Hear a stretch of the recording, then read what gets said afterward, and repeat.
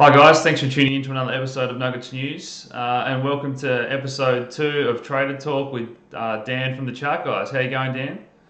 Good, how are you? Good, thanks, mate. It's been a very, very crazy 24 hours. Yes, it has. Certainly a lot of action all over the place. So probably for new members to the crypto world, it's probably one of my top 3 days in the 5 years that I've been trading crypto. So there was a lot of chaos in regard to Bitcoin Cash. We'll have a look at the charts, we'll dive into that, and we might start off talking about Bitcoin where we left off 2 weeks ago, Dan, when we last spoke. And I think at the time you were pretty comfortable just watching stair steps higher on the hourly and 4 hour chart. I might bring that up now if you want to talk about what you were sort of looking at. Sure. So yeah, we were in a very clear uptrend as we were heading into the supposed fork, and then we got the news that it had been postponed or canceled or whatever you want to call it. But that led to that quick rush, that quick all-time high to 7,900, and that gave us a volume climax. If you look at the 4 hour time frame, there's just a huge volume candlestick standing out, Yeah. and that volume climax. And the fact that we pulled back so far from that all-time high so quickly gave us a big upper wick, showing a lot of profit taking.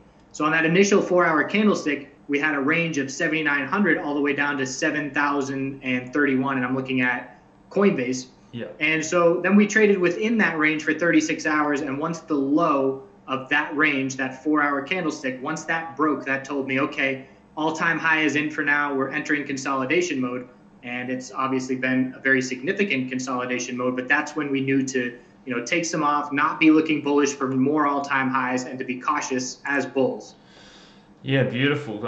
You've described that well in the chart there, mate. So from a fundamental point of view, I was very much, last time we spoke, sort of advising caution, saying I think there's definitely a top coming.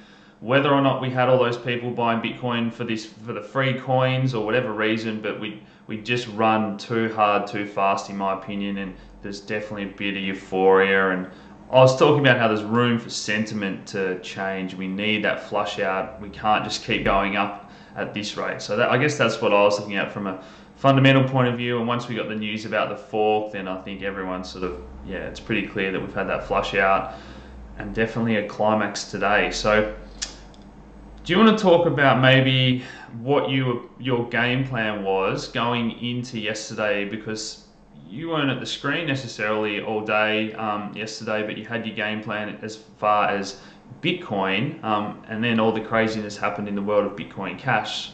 So talk about your thinking process, Dan. Sure. So I personally trade the big three, the vast majority, because I'm most comfortable with my capital FDIC insured with Coinbase. So that's where all my focus is, on the most significant amount of my capital. So I had a game plan established for Bitcoin where heading into last night, really late afternoon, I could see the setup and saw that we were approaching 6,000. And it was really the same play that we had at 3,000 when we had that volume climax and push down on the China FUD. And it was entering an area with a clear psychological support level. Back then it was 3,000, this time it's 6,000. And we had the 4 hour RSI hovering right at 30. And I could see, okay, if we flush under this psychological level, we're going to trigger a lot of stop loss orders. Those stop loss orders are going to give us an extra push down. It's going to lead to a lot of volume. We're giving us that volume climax, and we're going to look for an oversold bounce from there, just on the 4 hour time frame. We know when the 4 hour RSI gets into the mid 20s on Bitcoin, historically, we see pretty solid bounces. So I just established my game plan. This weekend I've been, camping and doing things away from the computer. So I placed my buy orders, just laddered them down from 59 through 57. And I established my plan thinking, okay, if we break 6,000, pretty sure we're going to hit 5,800. So I averaged it in, so I would be an average of 5,800 when my orders all filled. Obviously, we dropped down to 5,500 and all of them did fill.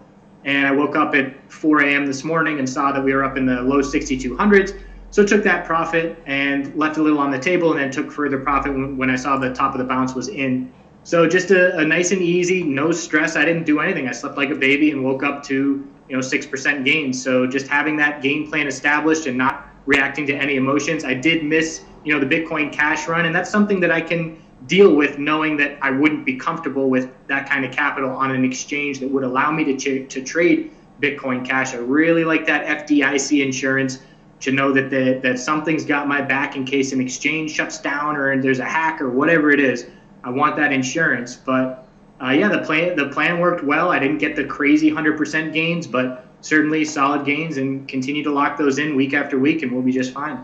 Yeah, absolutely. And there's more to life than trading. And I think normally you're sort of the one that is at the screen, and I'm normally the one that's doing more of my swing trading, fundamental style, asleep when you're trading, or vice versa. But from my point of view, I'd actually put a survey out on Crypto Australia. We've got 20,000 members, and a lot of people said that they were wanting to buy at around 5,500 to 6,000. So again, a number of YouTube channels that look at charts, a lot of people are saying 6,000, that level. So I was fairly confident that a lot of buyers are going to step in. It's a self-fulfilling prophecy when we have these round numbers, people talking about it.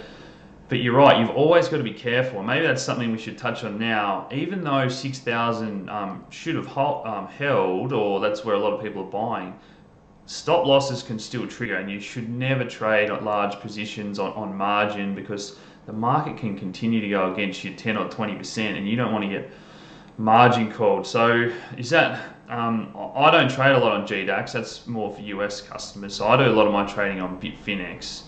Do you see a lot of people get margin called yesterday, and big volatility either way on different coins? Well, with GDAX, the way they have it is you really have to lie to get margin unless you're an institutional investor. So right now it's set up to I don't meet the criteria. I went through and saw, can I use margin and short, and I would have had to have lied to be able to do that. So I just skipped it. So most people aren't trading margin on GDAX at this point. I assume that will change in the future. Okay. But fortunately, that would protect people. I mean, that's essentially what it's doing, is protecting the average Joe who's getting in over their head and thinking they know what they're doing from getting margin called. I think there's so many average Joes, unfortunately, trading on margin. It's too easy to trade on margin on different exchanges. And when we see these huge wicks down to 5,500, or I might just bring up the Bitcoin Cash chart, we'll talk about that. When that run on Bitcoin Cash has gone from 300 a few days ago up to 2,000, I actually start to layer in my short position. So I was very confident from a fundamental point of view that this is a bubble. There's nothing that's going to sustain this level long term. But because the markets can stay irrational, you should never trade these big positions. And if you look at the wick on Bitcoin Cash, it got up to nearly $3,000 from people, I suspect, getting margin called and closing. So always trade small positions, guys. Respect your capital, and be aware that these markets can go against you and get liquidated and push price even further away from what might be fair value. So just something to be aware of. Right, so maybe we should talk about where you think Bitcoin price is going now that we've sort of seen a bit of a flush out. Sure, and what I'm doing is looking back at the China FUD that we had as an example, because if you look at the weekly chart of Bitcoin, we've been going up for 6 straight weeks with no consolidation. The last consolidation that you can look at on the weekly chart is that China FUD. So I look back and I see that during that period, we pulled back from the all-time high just under 5,000 all the way down to 3,000. So that was a 40% pullback. And where we stand right now, if we were to pull back 40% from 7,900, the all-time high, we'd be looking down at about 4,700. So that's still a good, $800 from the low that we hit. And I'm not going to put it past the potential that we're going to flush down another leg down. And if you look back on the 4-hour time frame to that China FUD, you can look and see that we had a short-term bounce when the RSI initially broke 30, and that bounce did not last long. And then we had another leg down, and the 4-hour RSI hit 20. And if you compare that 4-hour chart from the China FUD to where we are right now, we had the dip just below 30. We have a short-term bounce, and now we're heading back down to those levels. And if we do see another flush down to the low 5,000, perhaps right on that round psychological number, then that 4-hour RSI will be down around 20, where it bounced on the last FUD fundamental reason. Okay, yeah. So I think yesterday I was saying that I think we need a pullback. I think we get a bounce around 6,000, but then I definitely see some chaos From the different type of money. So another thing that was very interesting was that this happens on a Sunday. So there's a lot of conspiracy theories. I don't want to buy into who's pushing the market in either direction, but definitely different people can push the market around in trading on a Sunday. Then now we start to have institutional money and hedge funds stepping in. So they need to reshuffle on a Monday at market open. So I think that's when we get the next leg down. Yeah, entirely possible, and certainly not putting it past another low, which is why I locked in my gains, locked in that profit, and now just back to the sidelines and waiting for another opportunity. And another factor for me, I put so much weight into the technicals, is the speed at which we hit these levels. So if we prolong, bounce around, and don't see any dumps, and the 4-hour RSI can hold up while we're seeing lower highs and lower lows very slowly, we can hit a lower level, in my opinion, than if we see the flash dump and get that RSI down to historical bounce levels. So whenever I get my targets, it's almost like if we dump tonight and head down, I do expect to bounce from 5,000 and see that 4-hour RSI. But if we just slow bleed, lower highs, lower lows for the next 3 days, it could get even lower than that without the RSI level getting to such extreme levels. So timing is important.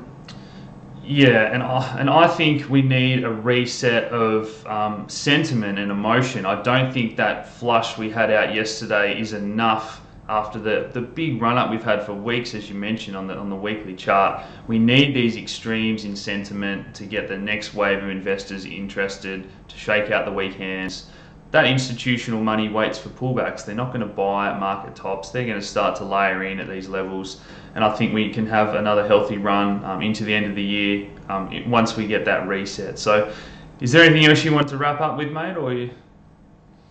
No, that's it. And I just want to echo your point about being cautious and protecting your capital, especially during times like this. The last thing you want to be doing is stuck in a position that's running away from you. So whether it's utilizing stop losses or just not using capital that's going to get you in trouble, that's essential, because these markets, I come from the stock trading background, and you don't see moves like this in the stock market very often. A 2% day in Apple is a big day. So when you see a 20% move, or in the case of Bitcoin Cash, hundreds of percent, this is not a normal market. Obviously, it's very speculative, and there's a lot of volatility. It's a pretty difficult trading environment to learn in. It can be very lucrative, but always cautious. Yes, and decide what style of trader you are. So I know you're a big fan of stop losses and all that sort of thing. Personally, I don't like to use those. I trade on fundamental assumptions and swing trading, but that means that I have to be more cautious. If there's no way that I can go to bed with a position on that's going to liquidate me or get margin called with 10 and 20% moves. So I've got to trade small. If you're learning your game, you should be mucking around with $100 or so if you're going to do these margin trades and try and swing trade and day trade crypto. So thanks for tuning in, guys. Thanks for chatting with me, Dan. We'll talk again soon. Thanks for having me. Cheers, mate. Bye.